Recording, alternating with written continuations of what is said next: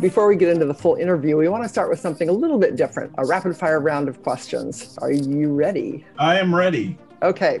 First of all, where did you grow up? Kansas City, Kansas. I have two brothers and a sister.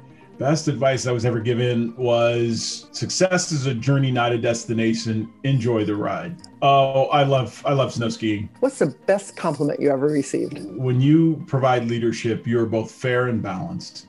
Probably dance. I just absolutely love the Springwater Trail between Gresham and Boring. Helping other people, that is just at the core of who I am. I just love helping others. So what food do you find irresistible? Lemon loaf. So if you, Travis, want to pamper yourself, what do you do? I eat lemon loaf.